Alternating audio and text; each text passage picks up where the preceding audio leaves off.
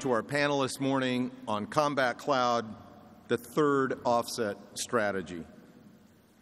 The United States military is now at an inflection point where the speed of information, advances in stealth, precision strike, next-generation sensors, and other technologies will permit us to move beyond the combined arms warfare construct of segregated land, air, sea, and space operations. Now, this shift is not going to come easy, as we're moving from an era of industrial age warfare with its established concepts and precepts and ideas into an era of informationalized warfare that is very much different. At the same time this technology-driven shift is occurring, we're also at a juncture where resource availability is becoming constraining in terms of the ability to achieve the mass that had previously characterized the American way of war, but no more. Combined with both these realities is the growing realization that desired effects should be the real driver of modes of engagement in lieu of industrial age approaches that wage wars of occupation and attrition. No more. The potential result is a new joint operational concept for achieving a combat cloud, a concept that integrates the functions of ISR, precision strike, maneuver, and sustainment to achieve desired effects across all domains. In other words, the third offset strategy that you heard the Secretary just speak about, that's sought by DoD leadership, may not be based solely on new wonder weapons, but rather by building a combat cloud that optimizes and leverages the systems that we have today and are already programmed for tomorrow. How could we do that? By building a system of systems architecture to achieve a synergy of operations through the ubiquitous sharing of information, and in doing so, providing us with a dramatic competitive advantage relative to future adversaries. Now, our panel members today are going to address the potential of this combat cloud concept from a variety of different perspectives. So to get us started, let me give you some brief introductions, and then we'll have them give you some of their perspectives for a short period of time, and we'll leave plenty of time for questions and answers to discuss this exciting and new concept. Retired four-star General Gary North is currently the Vice President, Customer Requirements, Lockheed Martin Aeronautics Company. General North was the former commander of Pacific Air Forces and has held multiple command positions in peace and war. Gary is also a national director of the Air Force Association. Jim Haseltine has been working at DARPA for over 10 years, supporting the design, testing, and integration of various advanced data links on aircraft, electronic warfare pods, remotely piloted aircraft, and weapons. He's also worked with new software applications during these tests to help enable the tactical end of this combat cloud architecture. Heather Penney is Director, Air Force Air Superiority Systems at Lockheed Martin's Washington office. She currently flies with the D.C. Air National Guard, was a combat mission-ready F-16 pilot from 2000 to 2009, one of the few people who ever flew combat air patrol missions over our nation's capital on 9/11. She's also the co-founder and director of the D.C. Air Power Working Group. Dave Fahrenkrug is a strategic planner in Northrop Grumman's Analysis Center, and he's also a professor at Georgetown University.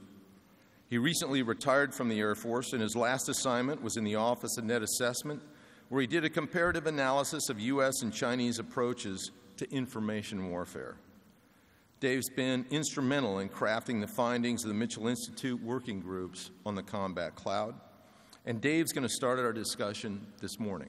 So Dave, over to you. Thank you, General Deptula. And my thanks to the Mitchell Institute for including me in this discussion on the combat cloud. It really has been a love-hate relationship in going through this topic. A love because exactly what General Deptula laid out, that with the right concepts, the capabilities that the United States Air Force and the United States military have been fielding for decades now could actually result in the offset strategy that that the Deputy Secretary of Defense, Bob Work, has put forth. The hate part is that institutionally and bureaucratically, new concepts are hard to put in place. And so while some of the things that we're talking about today have been around for decades, and other concepts have been put forth to describe how to use these capabilities, we've had a hard time institutionally accepting them. And change from an industrial age to an information age military has been challenging. And so I thought I would provide some overarching perspectives on the changes that are occurring in warfare. There is probably a fundamental question running around the audience right now about, well, what is the combat cloud?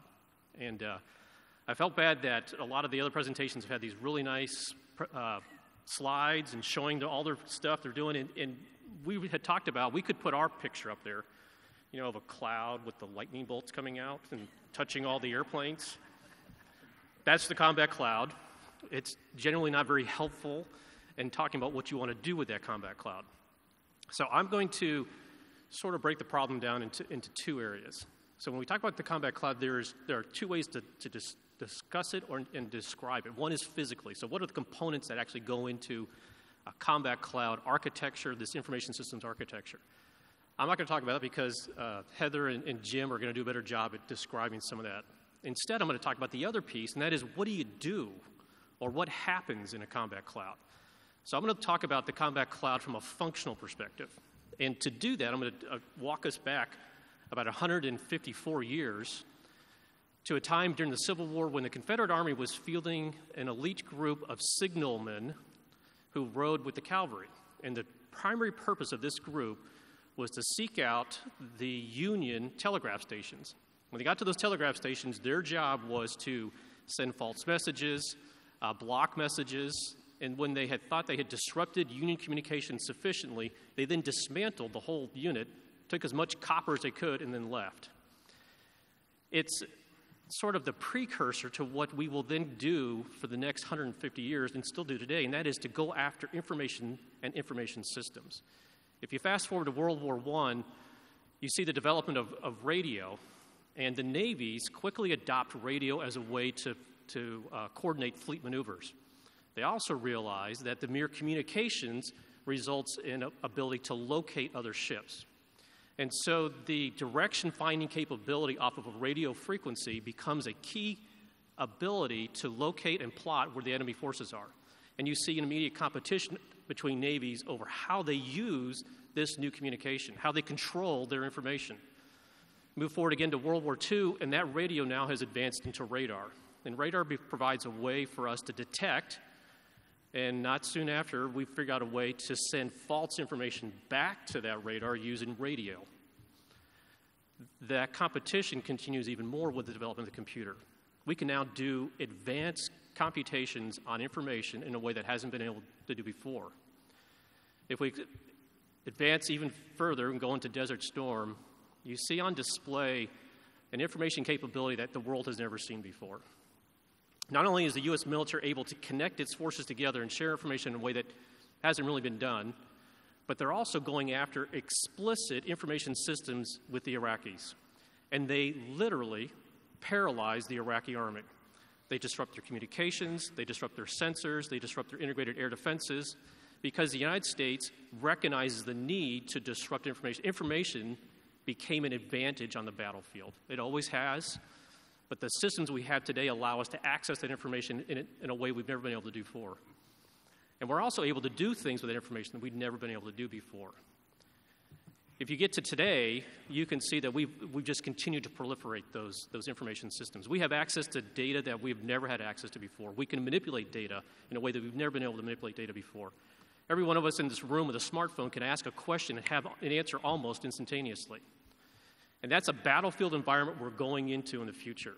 And at the end of Desert Storm, we had adversaries who were watching extremely closely about what we did. It was a wake-up moment. The United States' advantage in Desert Storm came from information systems. And so the Chinese in particular are very eager to disrupt our informational capabilities. For them, they described it as informationized warfare. That is, mechanized systems that now have information systems on them. And they realize that the key to getting an advantage against the United States is to disrupt our access to information. So the combat cloud comes as a way to describe what the battle space looks like. The battle space is a battle for information. It's something we haven't fully considered or embraced because we're used to being able to get it and then go after it. We understand it sort of intuitively, but we haven't organized ourselves around the concept that the key engagements are going to be over who's controlling information, who's controlling information systems. It's such that no matter what the outcome, no matter what type of conflict, that the key is going to be who's better equipped, who's better organized to control, to protect, and then to attack information systems. And honestly, if we're going to be serious as the U.S. military and an Air Force about this particular change in warfare, then we're going to have to change our doctrinal concepts, the way we're organized, the way we're trained, and the way we're equipped in order to win this battle for information. With that, I will turn it over to Heather. Thank you, Driver. And it really is an honor to be included on this panel with such distinguished speakers. Dr. Fahrenkrug talked about the battle space and for contested information. And I think that that's somewhat intuitive as we're moving forward, but it's important to note that the advantage in warfare will go not just to those who control information. It's about who will be able to exploit the information that they control. So I'd like to take his conversation a little bit further into the tactical realm. Because information intelligence does many things, but for the tactical application, it's fundamentally about facilitating your targeting solutions. So we're no longer in a world of fixed targets. Dynamic and fleeting targets compress and challenge our targeting cycle, first for detection, and then for pairing the platform and weapon set that's best suited to prosecute that target. Can it get there in time? That's a major question for us today. So Combat Cloud will compress our targeting cycle well within those fleeting moments of enemy vulnerability. In the past 15 years, we've responded to the dynamic nature of the battle space primarily with long-duration orbits of remotely piloted aircraft. But with Combat Cloud, loiter time is not what provides that persistence. It's a saturation of the airspace with many sensors from different platforms and from different axes. Individual platforms may come and go, but the area is always covered. And because it's covered by more platforms and sensors, that target intelligence will be faster and far more rich. Likewise, we've already begun to decouple the integral weapon platform, the kill chain, if you will. Instead of a single entity completing the kill chain, many platforms will collaborate together as a system to prosecute those target sets. Similar to a JFAC sending coordinates to a JDAM or an aircraft buddy lasing another aircraft's bomb, Combat Cloud will further mature this trend and take these tactical vignettes, which decouple the kill chain to make it more effective. It'll take these vignettes and move them to the operational level at the theater level. So I'd like to note that the flexibility and rapid operations facilitated by Combat Cloud will actually change our ATO process and also cause us to reassess how we've approached rules of engagement. First, the ATO will move away from pairing aircraft and ordnance loads to specific targets, and it'll become more about creating an optimally configured ecosystem of weapons and platforms. We'll also see a shift away from the rules of engagement being CAOC may I or General Counsel may I. We've been very permissively oriented, asking for that permission of who's going to buy the bomb and how we wage war. But if we're to exploit the speed of operations that the Combat Cloud enables, we'll have to develop rules of engagement that empower our airmen, and then we'll need to trust in their training and professionalism to do their jobs. Coordinating this dynamic environment will require a renaissance in the air battle management career field. Dynamic does not mean chaotic, and air battle managers will be the key to effectively matchmaking within this ecosystem to assemble the kill chain. This will be one of the more challenging aspects of operations within the Combat Cloud. Dynamic operations cannot devolve into an anarchic free-for-all, yet we will fail miserably if we model the ABM operator relationship after the Soviet-style close-control GCI. We need to find the right balance and develop tactics and doctrine that will cover the range of fully permissive through contested spectrum operations. And air battle managers will also be important because they will be the nodes that link air operations to the different domains. Space and cyber will be the first domains that we will actively and dynamically sync with to provide a range of effects options to the Joint Force Commander. And air battle managers will be the gateways to connecting targets and the desired effects within those different domains. So I'd like to end my thoughts I'd like to end my comments with a few thoughts on gateways. I may be a little counterculture here, but I believe that gateways are a fact of life and they're here to stay. Existing gateways are too important to current operations, and frankly, they have a utility and programmatic momentum. These data links have been optimized for their particular platform and need, and that's okay because not all data links are created equally. You can't send full motion video over a data link that's designed for PPLI. Waveforms, message sets, bandwidth, and spectrum, they should be and need to be designed for specific purposes in order to be efficient and effective. These numerous networks create resiliency through graceful degradation. If one network is disabled, it doesn't cripple the entire operation. Numerous specialized data links across a large frequency spectrum are also good because they complicate the adversary's problem set and imposes cost upon them. When we think about future gateways and the data that they will move, they'll need to do more than just translate. They'll need to also transliterate data between the different types of data links. For example, we will need gateways that can extract and pass target data from things like synthetic aperture radar or full motion video across more conventional data links, like Link 16 or MATL. And in passing the information, gateways will also be gatekeepers. Because they will process data from a number of entities and networks, they will be our first warning of network intrusion.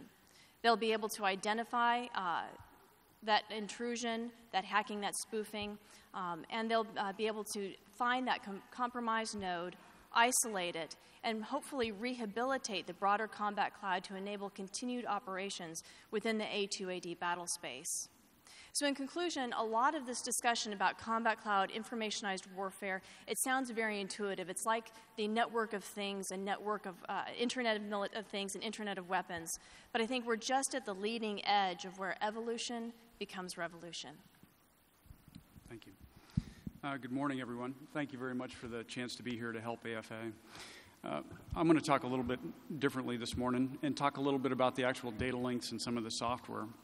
How can we create and actually acquire this combat cloud so that we can help our Air Force fly, fight, and win over the next few years? We need to purchase a bunch of new hardware. We need the new advanced IP or Internet Protocol data links, utilize those new waveforms, and create a bunch of new software that goes over them. This has been talked about for years, and it would be kind of the holy grail if we can actually tie all these airborne networks, our terrestrial networks, and our space networks together to create that concept of the gig or the global information grid that we've all talked about to try to get to network-centric warfare. That would be the goal. We have a bunch of various fielded data links now that we've used over the years, and we've tested a bunch of large amount of new advanced IP data links and the software applications that go over them. We've tested these in a bunch of different exercises from JEFXs and other DARPA and AFRL events. Today we fly a lot of data links like Link 16 and SATL, and these are all based on 70s and 80s technologies, which are kind of like our fax machine. We need to work to get this in our warfighter to another level. With the current wars and the explosion of all the modern ISR capabilities that we have today and the SATCOM systems, these things have really expanded in our RPA world and on the big ISR aircraft that do have modern IP SATCOM communications technologies, and that has really allowed places like the CAOC and our Intel centers to share this data and collaborate in real time or near real time, and we need to keep expanding on that. Places like our offices, our command centers, and those special mission aircraft have these capabilities. It's really helped us in the war, and how can we spread that? We really need to work to tie in and proliferate those capabilities into our tactical platforms and as well to our ground personnel like the SOF forces and our JTACs so that we can really complete and get that network to everybody and get the net out there. Today, as we sit here, as we've talked about, we have PDAs, cell phones, laptops, all these various communications technologies that have really changed the way we operate. We can collaborate in many different ways. We have all kinds of applications on them that we can do all kinds of things, from find your restaurant you want to go to tonight or navigate to your next meeting. Our airmen use all these capabilities and live with it every day. But an analogy to use is our guys go step into an F-16, the canopy closes for our mission, and that data input almost ceases. We need to find a way to help that transition to get the advanced capabilities to our warfighters. Part of this is a hardware solution with the radios and the computers that drive these new data links. Then once we get the new data link, there's going to need to be a whole revolution in the applications that we can run over these advanced systems to help our forces collaborate. That's similar to what has happened in our world in the last 15 to 20 years with the internet, the explosion of the 3G and 4G systems with things like our iPhone and Android devices. If we can field that capability, it's going to be a great leap in capabilities for our forces. That kind of brings us to the technology maturization. Things like our Link 16, it's taken us 25 plus years to field that, and we're still continuing to put that in our aircraft today. We've got to help speed up that transition to the warfighter. You look at things like our modern technology on the civil side. We just came out with the iPhone 6, and that took them 6 months to a year to put that out. How can we help do that for our forces? This software arena is going to be a huge growth arena for our services, our research labs, and our industry for the years to come. There are some challenges that come with that. We have a whole lot of our legacy systems that we currently have. These different systems have certain capabilities, and that brings in the challenges of gateways. As you mentioned, we're going to be living with those for a long time because those legacy systems that we have, we just can't throw those away. So how can we effectively fight with those? In fielding these new systems, we're going to need a lot of new crypto solutions, and then NSA certification for these hardwares, which is not easy or cheap. We got to work with DISA and on information assurance to certify all these new softwares that we can use. So a big challenge for us, I think, right now is how can we focus on this force multiplying capability in this challenging financial time? We need to figure out a plan to acquire this new hardware and software capability and maintain the tactical edge over our adversaries. And how can we do this in a timely manner? This is why they put me last. It's really interesting. It's a pleasure to be here, Dave. Thanks very much. Thanks for what the Missile Institute does, and for AFA for sponsoring this every year. I started as a third-generation guy flying airplanes. So I went out when Dave asked me to sit on the panel, and I said, I want to pulse a couple folks. So I pulsed the third-generation guys, and they go, look, one peak in our lives was worth 1,000 sweeps, and third-generation guys don't fly in clouds. I pulsed fourth-generation folks, and I'm one of those.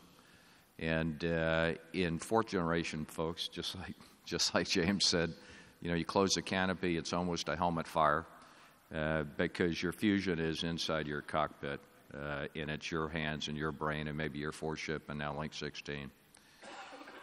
And fourth-generation guys jump in the cloud because they don't want to see stuff that's getting shot at them. So I went out and I pulsed fifth-generation men and women, and they gave me the answer, and they said, look, the combat cloud is all about fusion.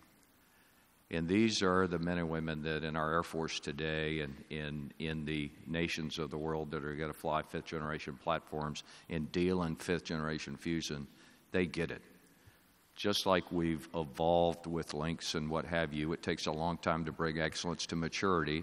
And so the definition of requirements is very important, and then the industry piece to jump on it to bring it to the warfighter is important. I spent the last 6.5 years in uniform in both the Middle East and the Pacific as a CFAC and a JFAC. And my most important weapon, as we all know, is information. Good information's good, no information's bad. And if you get bad information, it's probably because you don't have your architecture right, or the enemy has been shooting arrows at you and they're confusing you. So what is really important here is, and we've heard this from every speaker almost in every panel, is the most important part of our business is to have a good defense so we can be on the offense when we're directed. And that ability of information assurance is absolutely critical across the spectrum from tactical to strategic. And so when you look at this, this is what Fusion is. The Fusion engine is how you integrate, and we saw the picture yesterday of the bug. So how do we take sensors into an evolution that can be automated and ensure that the command and control authorities, all the way down from a JTAC on the ground, all the way up to the combatant commander, and at every chain has the same sight picture and understands the same focus and integration and fusion of data, turning that data to information, that information to knowledge, and then making it actionable. And so what does the Combat Cloud do? What does this management of information do? It's got to have the right hooks, and that will allow a architecture that can be, 1, self-healing, 2, very defensible, and 3, the ability to maneuver in the speed of battle space, which is absolutely critical. It will enable decision makers at every level to be able to execute warfare, either kinetic or non-kinetic, at whatever target needs to be executed. It will build resiliency to enable that capability. And probably the smartest person in this evolution when it gets down to warfighting is the young man or young woman, normally a staff or a tech sergeant, who is working as a JICO, Joint Interface Control Officer, to ensure that that information flows at the right level.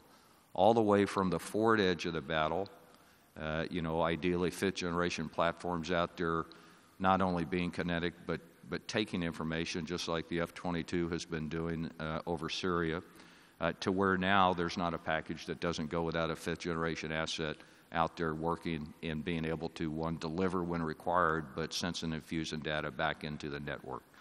So that's the resiliency that allows the complexity piece to go, and it really is an expansion of the network.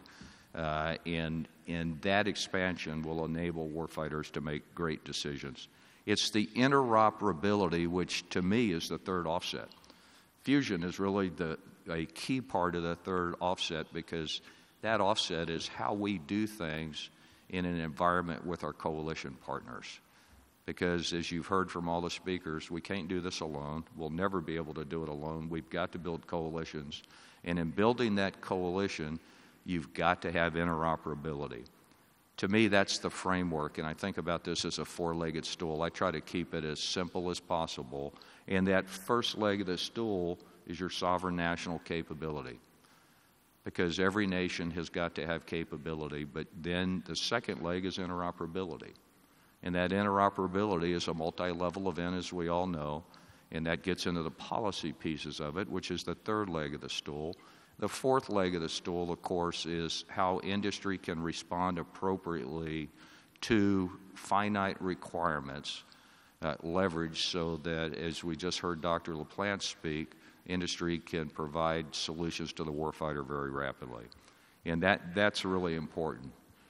We've gone revolutionary, evolutionary, innovation. We don't even know yet how to bring the proper amount of fusion into a combat cloud, but we're going to learn quickly, and we have to. We've got to defend it. We've got to make sure that when people are trying to penetrate it, take our data, or confuse us, that we can see it and understand it. I was on an exercise years ago, and in this exercise, we had a red team jumping in, and their goal was to confuse, obviously, the blue force. They did pretty good, and we learned from it. In this exercise, we were working from multiple locations, and so our red team jumped in and played with our COP, the Common Operating Picture. And the confusion in the command and control structure, because we were looking at what we thought were the same things differently, really confused us. So we've got to protect our net first, and we've got to understand what's common. I think we talk about the CAOC a lot. To me, the CAOC, Combined Air Operations Center, is evolving rapidly. It needs to be, like every command and control system, that you can transport the data into that around the world, and you can bounce it faster than one the enemy can see, and you can bounce it fast enough so that every warfighter has got the right capability at the right time. Another way to think about the CAOC is a common, assured operational capability. And that's what we must have going into the future. Fusing that data so that warfighters at every level have the capability and the capacity to do what they need to do anytime, anywhere, to the foot in a second, kinetic or non-kinetic. Thank you. Okay, well, thank you, panelists, for those insights. Now let's hear what the audience is thinking about. General North, you talked about fusion. Obviously, if there was any one-word summary of what the combat cloud was all about, that's a great candidate word. The other one, however, I can imagine as being sharing, because as you alluded to and others on the panel, Combat Cloud is going to have to include our allies and our partners. Heather, you mentioned that gateways will also be gatekeepers. So in considering the multi-level security aspects of including all our friends and allies, can multi-level security algorithms act in conjunction with the gateways to solve this challenge in a seamless and automatic fashion? Anybody on the panel? You think the smartest guy in the room will answer. I guess I can say something on that. That is a challenge. A lot of the new data links are being built to handle the mills kind of capabilities, and the advent of the gateways, all of these things, it's another complexity that's added in there. We have demonstrated them, and I think there's a lot of potential for those down the road. A lot of our systems right now don't do as much of that. But some of the new waveforms, things with like the new jitters radios, they're really working at addressing several of those things. This was talked a little bit yesterday when it came to command and control, but I think technical solutions exist right now. A lot of it has to do with how we're tagging the data, so how the data is actually organized and with the meta tagging that goes over that data. Then it becomes a question of just policy. So what are we comfortable doing when it comes to trusting the systems that are going to automatically screen out the data and allow us to transfer between these gateways? So I think technical solutions are available right now, and if we were interested in pursuing them aggressively, I think we could make a lot of progress. It's going to take policy decisions in order to make and release that information to, especially when we're talking about multi-level classifications among allies. Okay. Here's another one for anyone on the panel. I haven't heard much about contested environment operations. What about cyber attacks on centralized servers, electronic warfare attacks on comm links, EMP attacks on everything? Okay, I'll take a hack. One of the sort of the struggles we have now with our current architectures is their incredibly static nature. So we have built networks that use the same IP address for decades. We've been using the same waveforms among our data links for decades. We are putting our systems so that they're only one of a kind or there's unique, there's not multiple pathways. In other words, we're not taking advantage of what the actual characteristic of a network is, and that is multi-path, multinodal.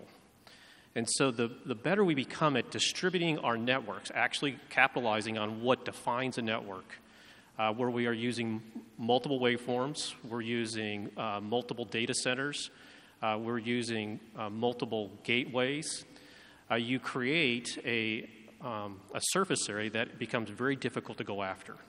And the more agile we are when it comes to operating systems, data locations, even applications. And all these solutions exist today where you can move applications across OSs, so you don't have to stay on the same OS, not even on the same day or the same moment.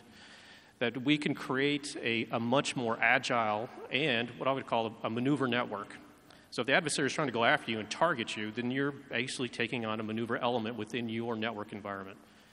I I think that's one way to get after some of those traditional electronic warfare or even using software to go after your systems.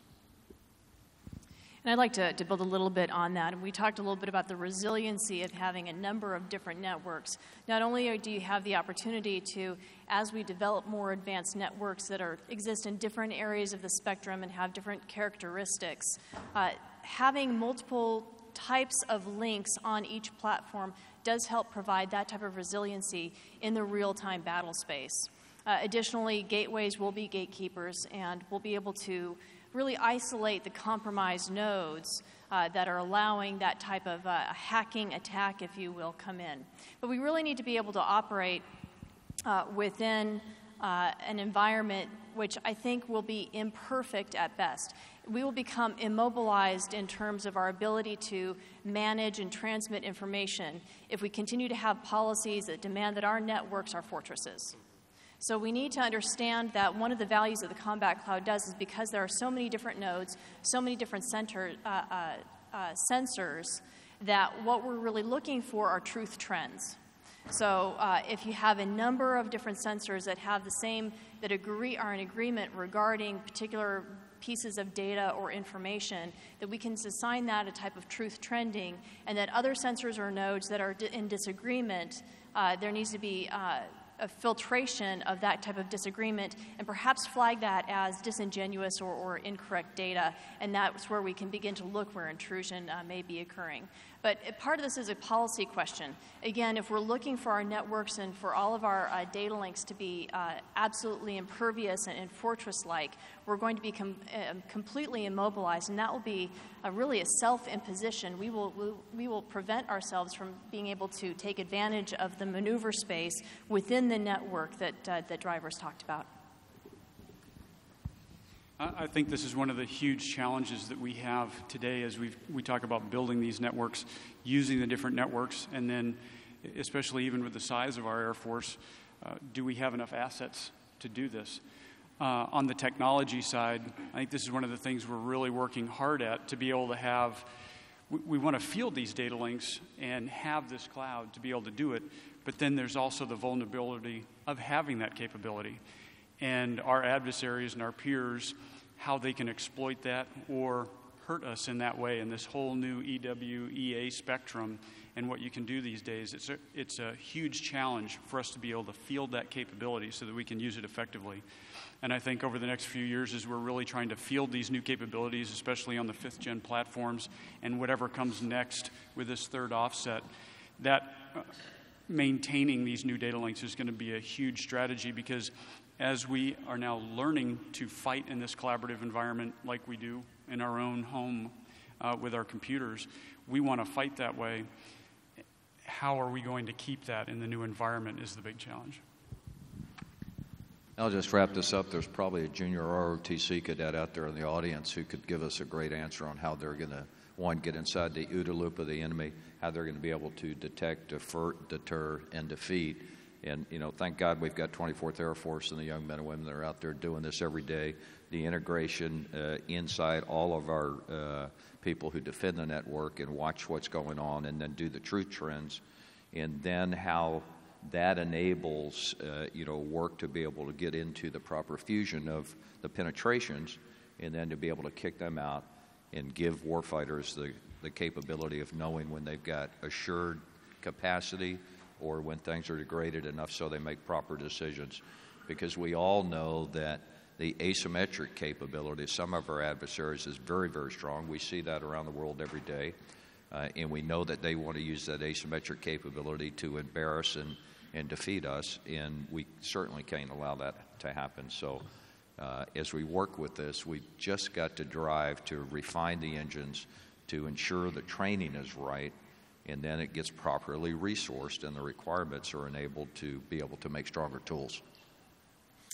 Okay, well, once again, ladies and gentlemen, we have some great questions here. We're at the end of our time, but I would encourage you to grab our panelists afterwards. We're to break and get your question answered. So to wrap this up, I would like to highlight that for almost 10 months now, The Mitchell Institute, in conjunction with some of the Air Force's leading-edge thinkers and doers on this topic of the combat cloud, from the USAF, MAGCOMs, DARPA, along with industry, think tanks, and academic representatives, have participated in several workshops on how to define a way ahead for the kinds of things that you heard the panelists talk about. Their findings are being wrapped up in a white paper that is going to be released shortly within the next month, and it will establish the underlying rationale for the cross-domain synergy that is achievable by focusing on the combat cloud as America's third offset strategy.